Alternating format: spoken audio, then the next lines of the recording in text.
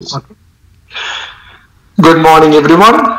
Today, in our training program for FRCS Part 2 Viva exams, we are continuing with our Viva sessions. Anish, floor is yours.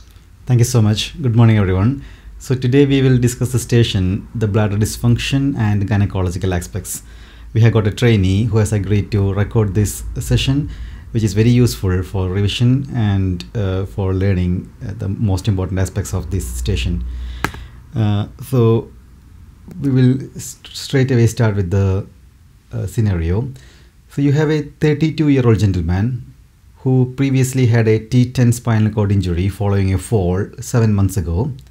He was on catheter initially, now doing intermittent self-catheterization. His main complaint is incontinence in spite of doing CISE 4 times per day. Okay. How are you going to proceed?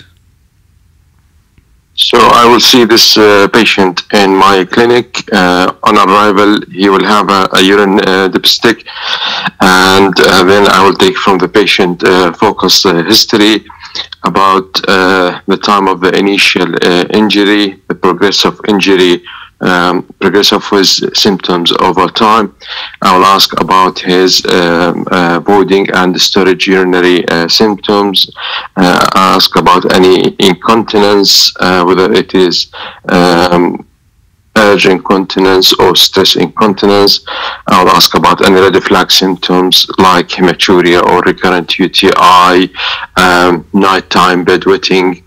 I'll ask also about any constipation as well. I'll ask about his baseline sexual function, and then I will ask about the medical history, any medical problem, and the use of any medication, any previous surgery. I'll ask about his diet and fluid intake.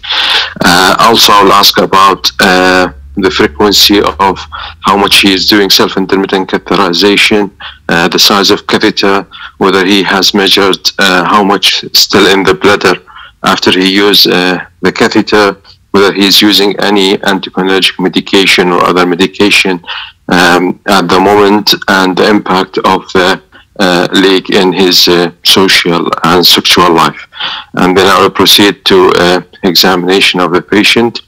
I'll examine him general examination, and also I will examine mainly the abdomen, looking for any distended bladder. I'll examine the genitalia and testis, and I will perform also a focused neurological examination. I will do urine dipstick for the patient, and I will ask him to fill the IPSS form and bladder diary, 3-day bladder diary, and I will perform flow rate and post-void bladder scan. Okay.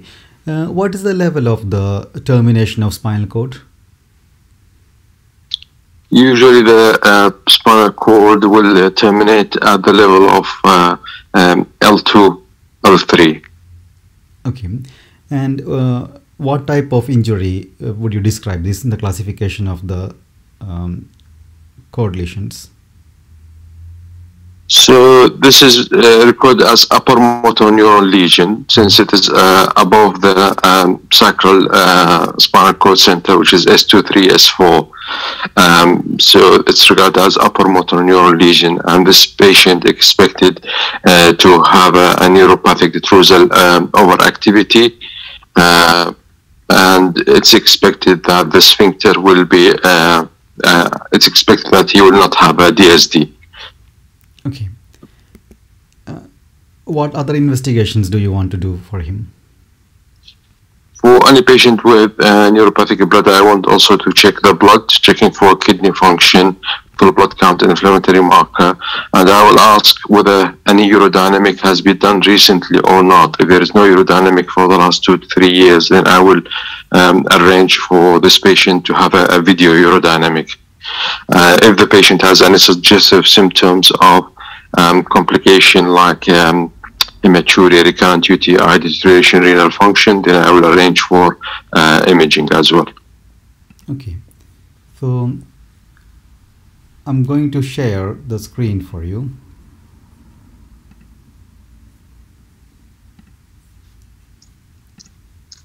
Can you describe this? Can you see that? Yeah. So this is a video urodynamic. Just let me see, and there is the cervical, abdominal, and the detrusal. And this is a filling phase of a video urodynamic, which showed some detrusal overactivity toward the end of the filling phase. I can't see if there is any leak associated with it. The top bar is EMG, which reflects sphincter activity, and there is an increase in the sphincter activity at the time of the detrusal overactivity as well. And what about the fluoroscopy image? The fluoroscopy image showed some open bladder neck,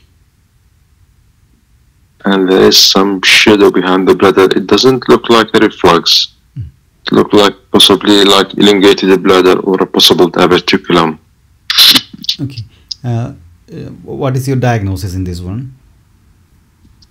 Neuropathic detrusal overactivity. Okay. So I'm going to stop the sharing now.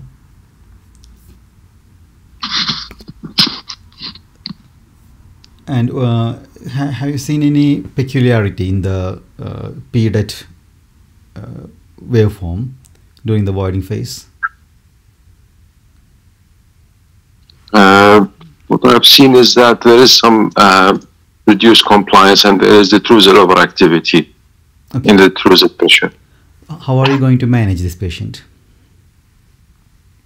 So this patient, in spite of doing a self-intermittent catheterization, he still have some leak of urine, which is expected with detrusal overactivity. So I will start by conservative management, which include avoid any substance which is irritating the bladder in food or drink. I will ask the patient also to do bladder training, which may help. And in this patient, I will not expect that this conservative measure will help, so I will go to prescribe anticholinergic medication for him. I will make sure that there is no contraindication to the anticholinergic medication. I will explain the possible side effect, and then I will start him on anticholinergic medication. Okay. What about beta-3 receptor agonist? We can use beta-3 agonist, but according to the NICE guideline, we need to start first with the anticholinergic medication. If there is lack of effect or contraindication, then we can prescribe mirabegron. Okay. Any other medications for the treatment of this one?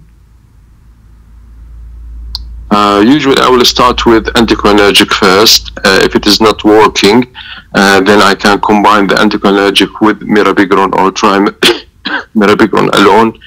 If both are not working, then we will go ahead to the invasive option in the form of intravesical Botox injection. Okay. What is the mechanism of action of Botox? So Botox is a botulinum toxin. It has two chains, the heavy chain and the light chain. The heavy chain will help in the endocytosis, which is an introduction of the medication into the cells, and then the light chain will act to break the SNAP protein. By this, it will prevent the release of acetylcholine from the neural synapse, and by this it will prevent the contraction. Okay. How do you count, what's the evidence of botulinum toxin injection in neurogenic detrusor overactivity? I am aware of the EMBARK study, which showed a good evidence and effect of intravesical Botox injection. Okay. How would you give Botox in your practice? So first, I want to counsel the patient about the risk and benefit alternative, and I will support my counseling with the bounce leaflet.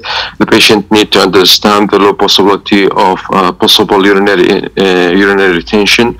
Therefore, the patient should accept and be confident in doing self-intermittent catheterization before doing the Botox. I will exclude any infection as well, urinary infection. And then usually it is done under local anesthesia with a flexible cystoscopy. We start usually with 100 international unit injected over 20 sites. I will inform the patient also that the effect will Botox may wear off after 6 to 9 months, and he may need to have a repeat injection. Okay, what about antibiotics? I will give a prophylactic antibiotic, but I will avoid gentamicin because it interfere with the neuromuscular junction. Okay. If the Botox is not working, what are the other options generally? In this patient, since he's a neuropath, I will try first the 100 unit, and then if it's not working, I can try the 200 unit as well. If it is still not working, then we will go to the next step, which is either sacral neuromodulation or consideration of augmentation cystoplasty. However, this needs to be discussed in a regional MDT. Okay. Is this patient at risk of developing autonomic dysreflexia? No, unlikely, because usually the level of autonomic dysreflexia in patient more than T6 infection, T6 injury. Okay. What is the definition of autonomic dysreflexia? So autonomic dysreflexia is over discharge of sympathetic output above the level of the injury, which will cause headache, flushing, hypertension, tachycardia as well, and there is vasospasm in the area below the level of the injury. It is a life-threatening condition, and the clinician need to be aware before performing any procedure like cystoscopy or urodynamic to the patient. We need to ask the patient about any history of previous episode of autonomic dysreflexia. Make sure that the urine is clear of any infection, the rectum is not loaded, and then we can start the procedure like cystoscopy or urodynamic in an environment where resuscitation equipment and expertise are available. And if the patient developed any symptoms of autonomic dysreflexia, which usually start with some headache, nausea, and the flushing, then we need to stop the procedure immediately, empty the bladder, keep the patient on the sitting position, loosen his clothes, and then we treat him with sublingual nifedipine or glyceryl nitrite spray. I may need to ask the help of my medical colleague as well. So this is about the autonomic dysreflexia. Okay, so that's time now. So we'll go to the next scenario. Yeah.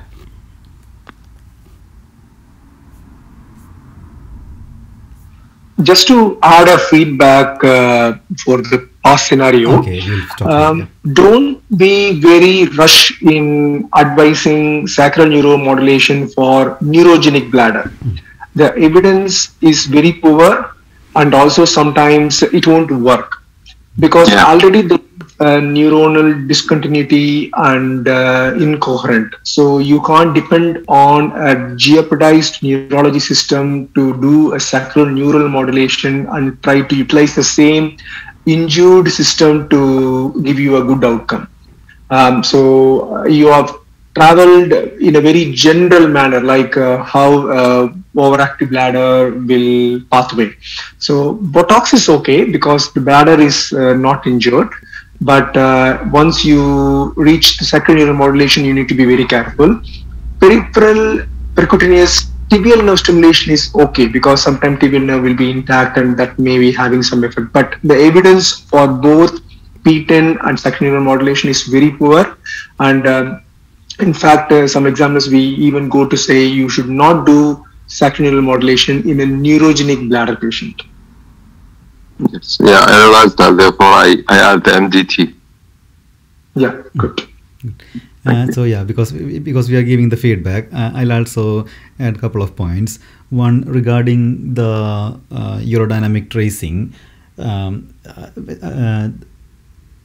the period curve that was like the sawtooth pattern, not the classic one, but still because of the EMG tracing, which shows activity. This is a bit of classical of detrusor external sphincter dyssynergia. So that was the answer that was looking for. And also you are right that there is detrusor overactivity as well. So this is a classic picture where the infrapontine suprasacral lesion having this detrusor overactivity as well as the DSD. So in this one, your approach is right to start with anticholinergics. Mirabegron, we don't have any evidence to give mirabegron in a neurogenic bladder. But there are studies which says that it improves the quality of life and the bladder dynamics. The other one is to approach this one is to approach the bladder and approach the outlet. So the one that you started is the approaching the bladder, and the other one we can give is the approaching the outlet with the outlet management procedures. And I have given a slide where we can follow a pattern where you can describe the urodynamics. So it's just like Mr. Dhanasekaran says about CT scan. So as it is shown, you can start explaining with that pattern that's given in the slides. Moving forward, the EMBARK study is for the OAB, Botox in OAB. For neurogenic bladder, it is the Dignity studies. And also for neurogenic bladder, it is advisable to start straight away with 200 international units.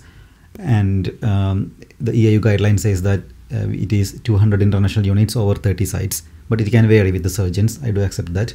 But for exam purposes, based on the Dignity studies, Crosital, then it is 200 units. And yeah, and as Mr. Dhanasekaran said, sacral neuromodulation, we still don't have much evidence in neuropaths.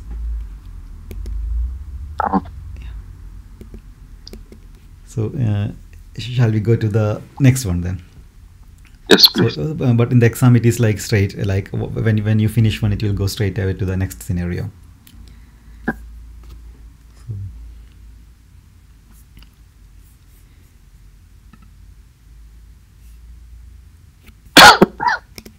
In this one, I'll set the timer. Yeah, so you have a 48-year-old woman referred by the GP for complaints of urinary incontinence. How are you going to evaluate her?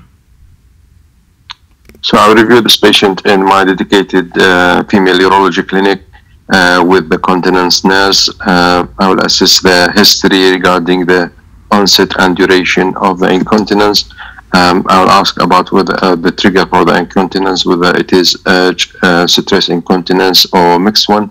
I will ask also about the frequency and severity of the incontinence, the impact on her social and sexual life. I will ask about any associated voiding symptoms, exclude any red flag symptoms like hematuria, recurrent UTI, or palpable masses. I will ask also about any constipation, about whether the patient is postmenopausal or not. I will ask about any obvious, about any neurological disease or past medical problem, the use of any medication which may make her incontinence worse, like diuretic or alpha blocker. And ask about any previous surgery, any surgery or radiotherapy for the pelvis, about her previous gynecological history, any child birth, the use of assisted device during delivery, also about smoking as well. And then I will proceed to examination of the patient. I will examine the patient BMI, and then examine the patient in the supine and left lateral position. I will, in the abdominal examination, I look for any palpable bladder, and then I will inspect the genitalia, and I will examine the patient, the presence of chaperone with the patient consent. So I will look at the perineum, looking for any obvious abnormality I look for the estrogenization of the female genitalia, urethral diverticulum, any prolapse, urethral caruncle. I'll ask a patient to cough to see if there is any urine leak. Sorry. Take it. And then after that, I will examine the patient, looking to assess the vaginal tone, and I complete my examination by speculum as well. And then I'll ask a patient to do urine dipstick. I will ask a patient to do post-void bladder residue, post-void bladder ultrasound. I will give the patient a 3-day bladder diary to fill in, and also the ICIQ, urinary incontinence short form, to fill in. Okay. Can you tell me more about ICIQ, UISF? The ICIQ, urinary incontinence short form, usually it asks about the symptom for the last 4 weeks, and mainly it contains 4 questions, which ask about the frequency of urinary incontinence, the severity of urinary incontinence, the bladder score, and the trigger for the incontinence. Okay. What other investigations would you need in this lady? So usually, if there is no complicating factors like hematuria, significant voiding urinary symptoms, recurrent UTI, if it is just a pure citrus urinary incontinence, usually we don't do much investigation. Okay, well done. And what is the definition of stress urinary incontinence? It is it's involuntary leakage of urine, which is triggered by increased intra-abdominal pressure, like coughing, sneezing, or doing some physical activity. What's the classification of stress urinary incontinence? So the classification, according to Balivas video urodynamic classification, it divided into 3 types. Type 1, when there is a descent of the bladder base less than 2 centimeters below the lower margin of the symphysis pubis during stress. Class 2 or type 2, when there is a descent of the bladder base more than 2 centimeters below the lower border of the symphysis pubis. Type 2A, this will happen only during stress, while type 2B, it will be there all the time. And type 3, when the bladder neck and urethra are widely open at rest, which usually type 1 and type 2 suggest urethral hypermobility, while type 3 suggestive of intrinsic sphincter deficiency. Okay, so how are you going to manage this patient? So for this patient, I will start with the conservative measure and lifestyle advice. So I'll advise the patient to reduce weight if she is obese, stop smoking, treat any constipation, modify her medication if she is taking any medication which may affect continence. I will ask her to do pelvic floor exercise, which is, I will explain that these are short, sharp pull-up. The patient needs to do it at least 8 to 10 times, 3 times daily. I will give her the pass leaflet for pelvic floor exercise, and it is advised that the exercise should be supervised by a physiotherapist and augmented by biofeedback, and it should be done for at least 3 months to be effective. I will also support the patient with some continence appliance. So this is my initial approach, and then I will review her again in 3 months' time. Okay.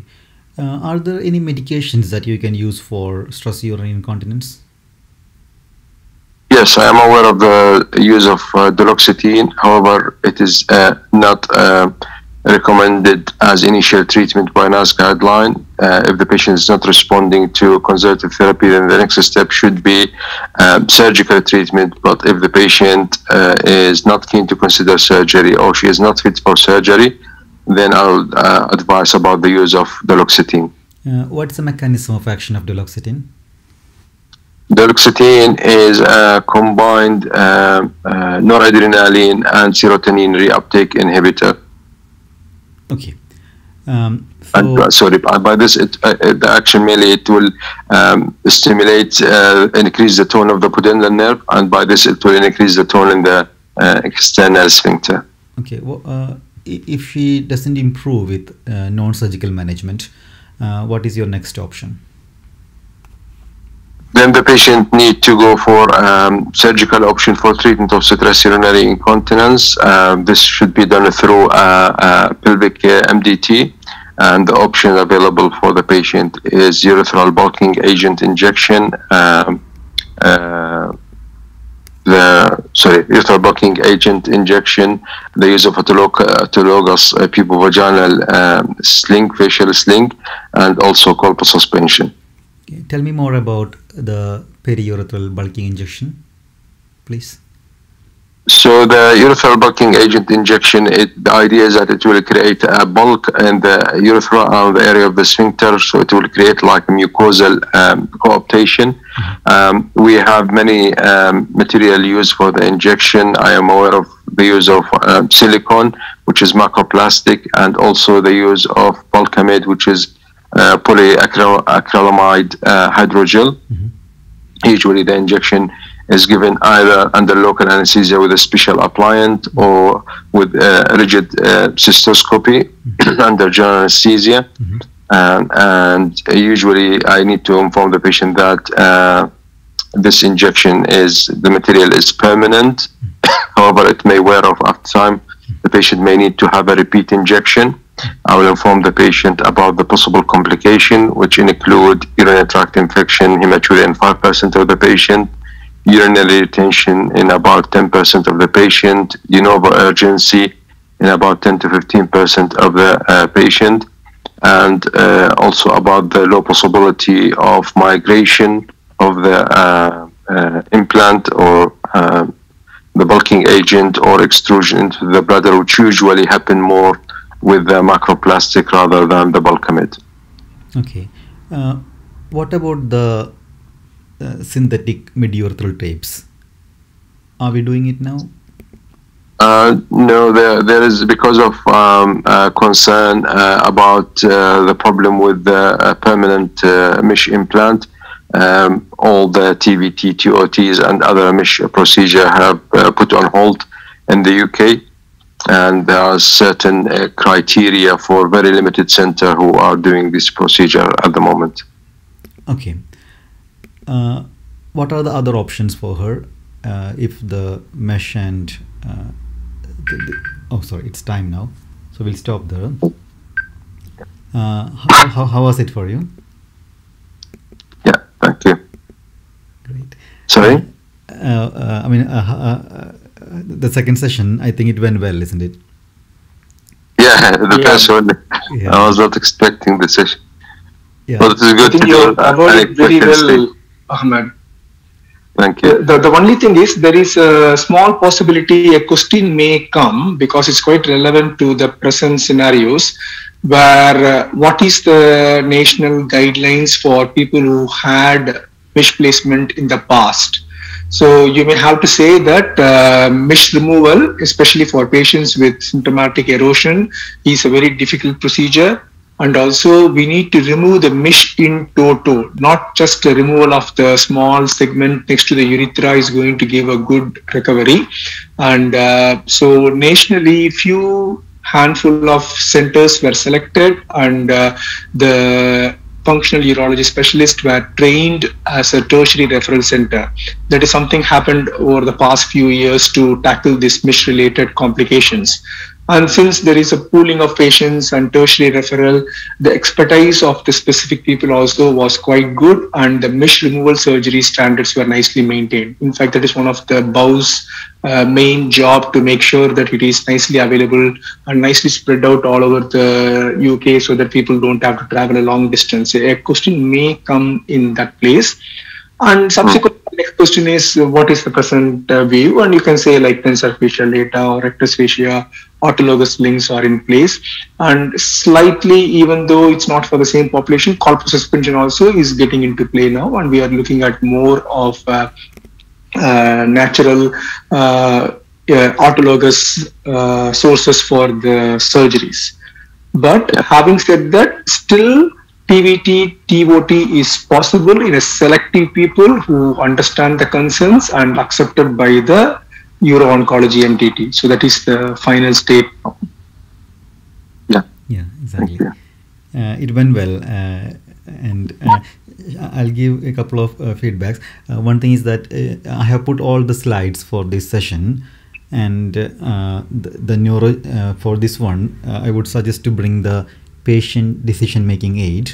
So there are patient decision making aids for there's a nice PDAs and BOWS PDAs for stress urinary incontinence. So you can give either of these. And also for patients with the mesh complication, there is a PDA for that one as well. Yeah. And it is nice to bring the keywords, especially when the question on mesh is asked, the Cumberledge report, and also the first do no harm report published in July 2020. And then you said about the MDT, but it is again the minimal invasive things like Botox. You need a local MDT, but for the other things, for the sorry, not for the SUI. So there are two types of MDTs as recommended in the SUI. One is the local MDT, and there is the regional MDT. And there are specific criteria. You don't have to go through all those things during the exam, but still it is better to be aware of the role of local MDT and the regional MDT. Yeah. Sorry, what's the first report on the mesh? So that is a Cumberledge report, which address the mesh complications, vaginal mesh complications. I have put it in the slides. Right. Yeah, thank you very much. And this scenario went really well. And also sometimes what happens is in exams the scenario can start really from the failure of mesh or failure of previous procedures, in which case most of the discussion will be on artificial urinary sphincters. And there is a systematic review in stress urinary incontinence. It is called as a ESTER study, which compared 9 surgical interventions, and they come up with some evidence that the retropubic mid-urethral sling is the most cost-effective long-term. So I have put that slide as well in the review. So I would suggest to go through this video through the slides. And one thing is that again, going back for the urodynamics, if you have a pattern to explain the urodynamics, it will take only like 30 seconds, which will give us a lot of time to answer the further questions. But you reach the end of the scenario, so no concerns on that part. Thank you very much. And yeah, I think I hope this was helpful. This was the neurogenic bladder. Yeah, it's a bit of difficult scenario. That's why I thought I'll put all the slides for the review. And it will always be better if you can go through the slides the day before, so it will be really fresh. Yeah, thank you very much. Thanks. If there is nothing else, then we can stop this session. Is that all right? Okay, guys, well done. And these two scenarios are very important, and there are some references to code. And there is nothing much changed except for a few things in the tape removal part. Tape is contraindicated, is now well established in the FRCS exams. We are talking that for 4 or 5 years. But tape removal guidelines is relatively new for the past 2 years. Well done. We'll see in another scenario within this weekend. Yeah, thank you very much. Thanks Thank you for you as well. Thank you. Bye. Thank you. Bye.